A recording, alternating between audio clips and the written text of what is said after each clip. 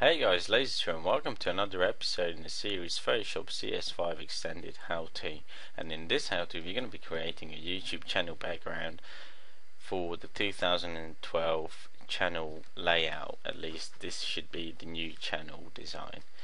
And I also like to take this opportunity to thank everyone who waited on episode 5. If you haven't seen it, you can click here and you can wait if you want more series or more in-depth stuff. So let me get this off and then we can get started on this. So what I decided on doing is, instead of sort of show you a general layout and a general talk through of how to create a YouTube channel background, what I'm going to do is actually create one, and then you guys can sort of see the workflow and how I do things and sort of implement new things in your own way. So what I've done is I made this channel layout just for the sake of this tutorial that you guys can follow along, and this is what we're going to be creating, or something similar. Okay, and this layer right here is basically the template that I'll be giving away for you guys, and a link should be down in the description that you can download, and then you can follow along with this tutorial pretty easily. So let me just close this off. Sorry. So once you open up the template, it should look something like this, or very similar to this. Actually, it's going to look exactly the same as this, because I'll save it like so, and it will look exactly the same as this one. So I will just show you what's in here, what's in the template, and how you can change things.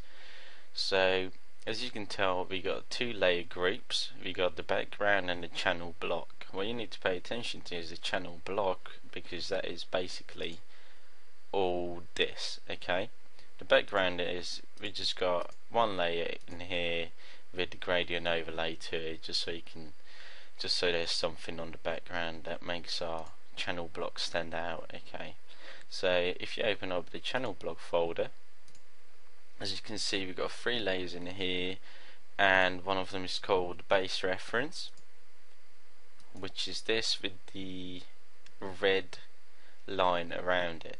And as you can tell, that's a 2 pixel stroke, or maybe a 1 pixel stroke. So if I hide all these, you see what I'm talking about.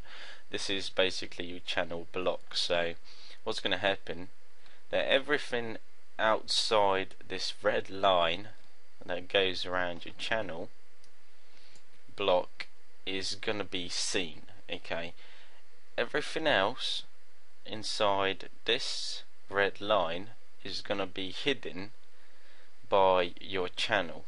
So basically the only space that you have is this side and that side, and a very little tiny bit on the top. Okay, and then within here I also got a main tab, which is this right here. And if I just get up Chrome for you, I can show you what that is. I'll just go on YouTube, go to my channel. So if I just zoom in a bit more, as you can tell, this box around here is the same as this red box. Okay, and this grey box inside here is this, so where you got your search bar, your videos, feed and featured. Whereas that little space I was talking about is right here, so it's just enough space to put a tiny text in there, or maybe tiny icons, or your tiny logo, or something decorative, or a text like I did here. And as you can tell on my channel, because I'm not a partner yet, I use most of the space on the sides, whereas if you're a partner, you get a big banner on the top where you can put most of your designs. But because I'm not, and probably most of you are not, I'll be making this tutorial to be a non-partner one. Alright, and obviously you'll be using this side and that side. Another thing that I have in here is the featured tab. Alright, And the reason why I put it there is because if you open your feature tab, this is where most people are going to come to, alright? And if you have a look, it cuts off around here, so you can't put your design all the way down here on the bottom and your logos and all that, because if they go on your feature tab and you don't have loads of playlists displayed and all that, they'll only see about this much of your design, alright? So the first thing you want to do once you open this is get your rulers up by Control R, and not like this, but you want to get your rulers up, and if I just move this up because I messed it up, like so. So the first thing you want to do is grab your ruler and pull it down to about down here, alright? And this is all the space that you're going to be using, or you should be using, because if someone goes on the featured tab right here, they'll only see this much of your channel background anyway. Okay, so it's a very important thing to keep in mind. Whereas if they go on your videos tab or what so, it's obviously a bit longer, or if they go on your feed tab, it gets extended again, alright? And this is where our template cuts off, alright? So you can increase that if you want it to. If you go to image, canvas size, you can increase the height of this to whatever you want to. So you can increase it to 3000 pixels, and then as you've seen here, you're not gonna cut off like that, but I'm not too fussed about that, so I just left it. Okay, so that's enough of the talking and what's in the template, and we can get started. So I'm just gonna hide my rulers because I don't really need them for now.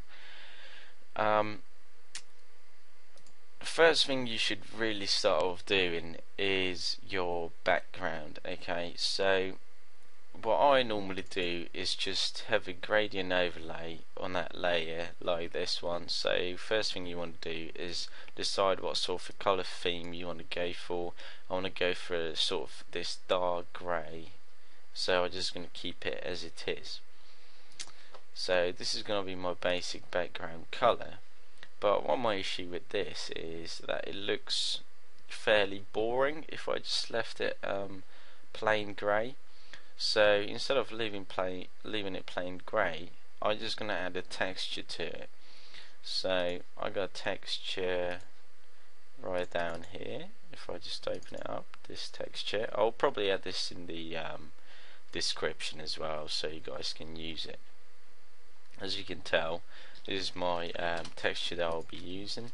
So I'll just pop it in here, and I'm going to change the layer style to whichever looks best. I'll probably use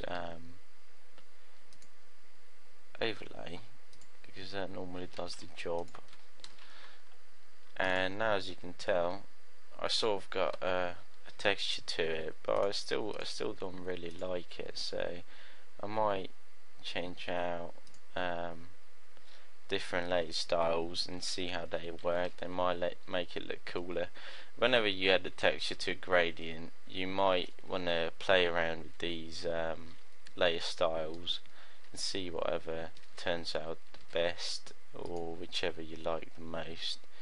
But I think I would just go with overlay and turn the opacity down a little bit, because it's a bit too strong. So I'm just going to turn the opacity to 65%, and now I have my background sorted. It's still a bit dark around here, so what I'm going to do, I'm just going to adjust my gradient.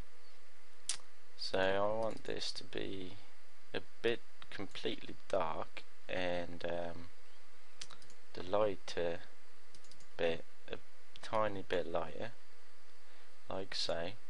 And now what I want to do is I want to get this little glow out a bit further out. So the way I'm going to do this is I'm just going to increase the scale of my gradient to about 125% or so.